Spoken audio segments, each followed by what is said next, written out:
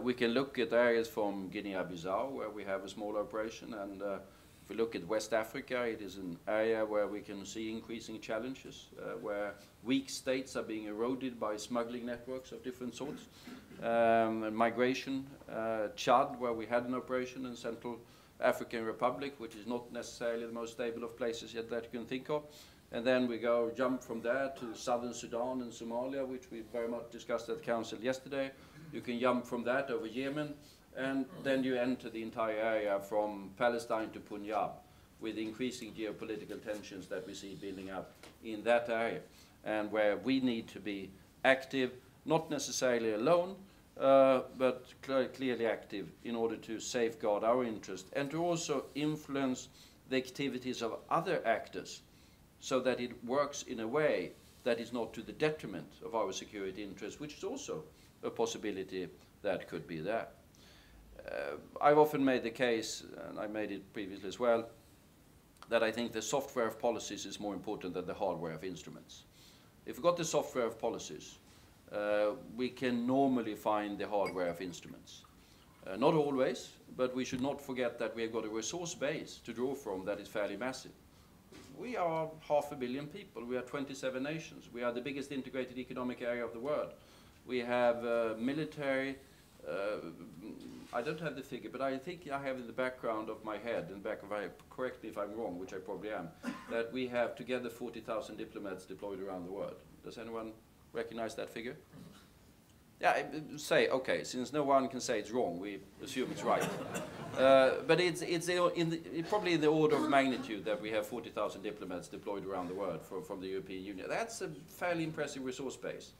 We have lots of militaries that might not be particularly relevant to the threats of the day, but it's a resource base to draw upon if we develop the software of policies that are right.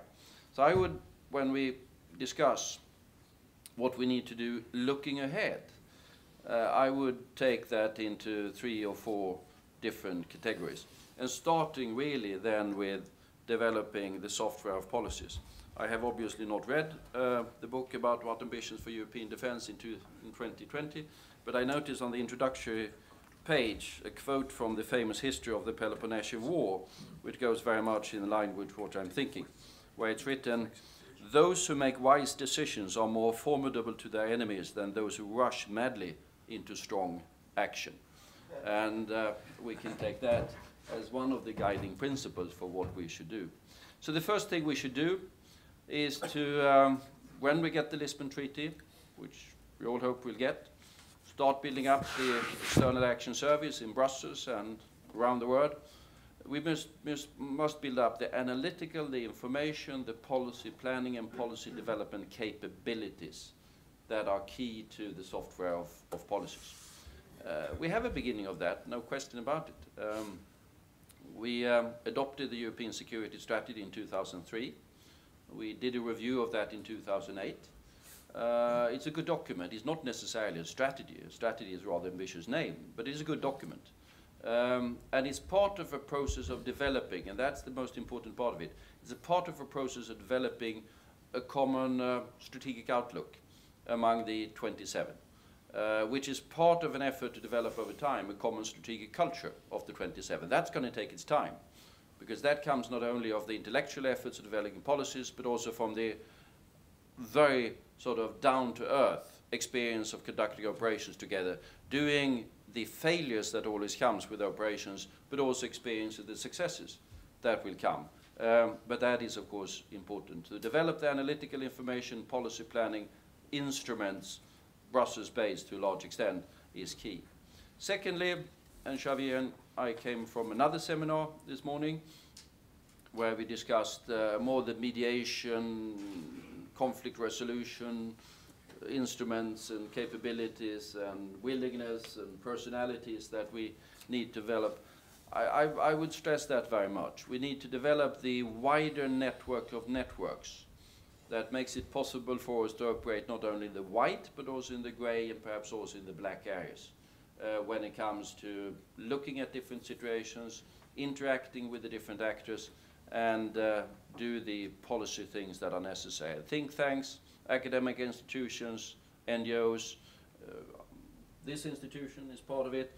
I've also advocated a long time setting up a new, what I call the European Institute of Peace, to a certain extent among the American model, to be able to do also the informal diplomacy and to link in with a lot of the things that we need to do the lessons learned. We are very good at talking about all of the successes that we've done. I think we should be better at talking about our mistakes, because at the end you learn more for the future by your mistakes than by your successes, acknowledging that that is a somewhat more difficult discussion. Then, of course, the instruments that needs to be developed. We often talk about military instruments, military operations or civilian operations. I mean, there are no military operations, there are no civilian operations. There are political operations that we undertake, where you deploy a mix of military, civilian, and economic instruments. The mix is somewhat different depending upon the nature of the operation, but the mix must always be there, and it must always be clear that it is not a military, it's not a civilian, it's not an economic, it's a policy operation. And it has a policy objective and should have a policy lead, and then you deploy the different instruments according to that. That being said, you obviously need to develop the different instruments in spite of what I've said.